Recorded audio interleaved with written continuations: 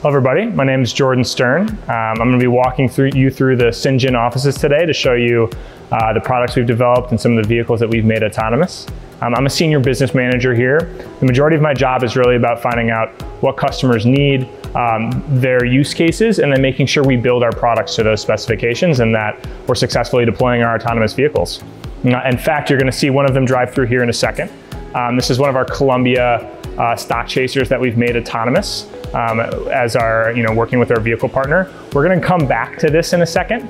I'm going to show you how you interact with the vehicle itself in different ways, but right now we're going to head into the control center so I can show you a little bit about how Cyngn Insight works, which is one of our other products. So we're here in our control center.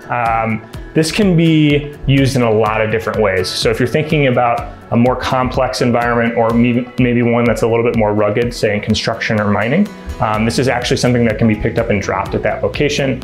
We can help you get connectivity, and you can really have a full service space to manage your vehicle fleets and make sure everything is done safely. If you take that indoors to more material handling use cases and distribution and logistics, not all of this is needed. You can do this with a desktop or on a tablet. But we're going to show you the different components of Cyngn Insight as they are today.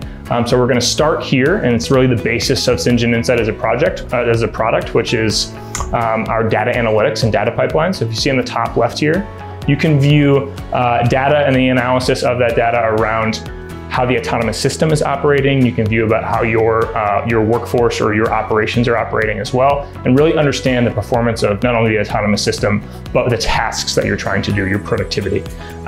As we move here a little bit to the right, you can see live streams from the vehicle fleet out there. So if you're doing some monitoring, you want to make sure everything's being done safely, you can see live stream video from that vehicle from the control center. And what's really down here on the left is the heart of our Drive Mod product, which is the autonomous system product. You can see here, this is what we call Cinema View. And this is really a digital representation of the physical world, and it's the physical world that the vehicle is seeing in real time. So you can see here different layers of our perception system, whether it's picking up and classifying individuals as humans, which you can see in these boxes, predicting their path, or using our existence-based detection system to pick up objects that we know we need to avoid or stop for. So we're going to show you a little bit about how we interact with vehicles when they're doing their tasks and en route. And Azalea, one of our product managers, is going to help me. So there's a couple different things that we can customize here. Our vehicles are set up on what we call a train route, or what a lot of customers would think about as the same route loop over and over again with pre-programmed stops. That's how we test our vehicles with new versions of our software, but that route can be expanded to be more complex. You can have multiple stops. Right now we have 2 set up. Eventually in the future, you can go from random A to random B, and you can really operate within that entire operational design domain, but it really is dependent on what the customer desires, and that can be customized. So right now on our train stop, we have 2 stops set up. We're at segment 1 or stop 1 right now. We have the system programmed to stop for 30 seconds. But you can imagine if you're in a logistics or manufacturing scenario where you might need more time, you can go ahead and add more time to that system, which Azalea is going to do right now. By adding time, you buy yourself more time to run across the facility, grab a different box, or finish the task that you're doing at hand. But what's also great is if for some reason you finish early, you can also send that vehicle off whenever you want. So I'm going to have Azalea do that for you too.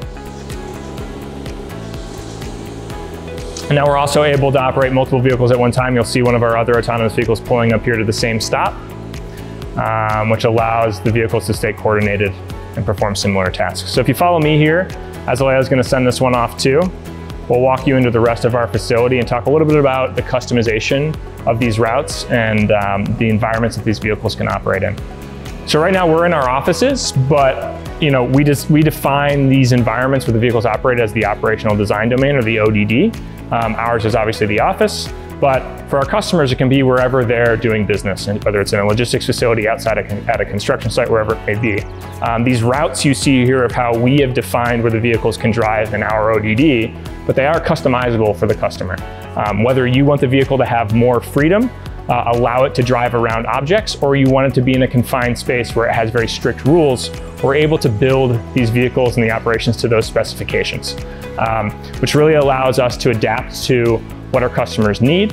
And it also allows our customers to engage with autonomous vehicles wherever they're ready to and at the level that they're ready to. So whether you're looking for a more basic implementation of a stop and go route like we've demonstrated for you here, or if you're looking for something that's more advanced like a random A to random B type of operation where the vehicles really have some freedom, our systems are built to be able to satisfy all those needs.